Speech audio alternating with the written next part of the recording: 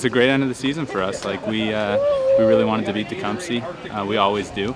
And it would have been a sour taste to lose this last one, so I'm glad that we won. Fastball was working, and I threw a lot of curveballs, which that helped a lot get ahead of it. That was a great season. Like, we had a lot of fun, and considering we didn't play last year, like, we all loved being out here, and we all like being with each other, so, you know, I don't have a bad word to say about this season for the Stars. I mean, it's tough, but that's what we expect out of these guys, right? That's the #1 team we face all year. We battle each other. It seems like every year we kind of flip-flop on who finishes on top, but COVID season, tightened schedule, they had our number this year.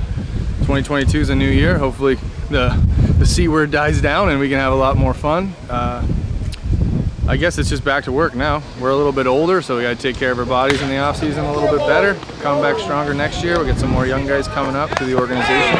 Both teams will be different, but the rivalry will still stand. I think the Can-Am down here and everyone's coaching staffs did a good job of, you know, setting us up for having a positive season in such a short schedule.